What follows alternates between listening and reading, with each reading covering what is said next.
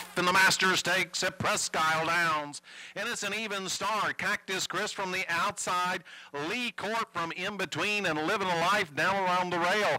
Dauphine Rouge to the far outside, then Miss Tappet. Nellie Cashman charging right up the inside. Behind them is Pirate Strove, and the trailer is Miss Mischief. So up the back stretch they go, and Lee Court will show the way by a length over Cactus Chris and Nellie Cashman. Living the Life is next. Up the outside is Dauphine Rouge. Up beside them, Pirate Strove and Miss Mischief are together, and the trailer is Miss Tappet. 7 lengths cover the field. The first quarter was 22-4, and Lee Court shows them into the turn. Cactus Chris and Nellie Cashman in tow for second and third. In between is Living the Life. Up the outside is Dauphine Rouge, Miss Mischief, and Pirate Strove in behind horses. At the top of the stretch, Lee Court has led every step of the way. Cactus Chris to the outside. Living the Life swings right down along the rail, and Miss Mischief right up in behind them. It's Lee Court having still on the lead. Living the Life up the inside, and Cactus Chris. Living the Life up the inside's going best. Lee Court hanging on.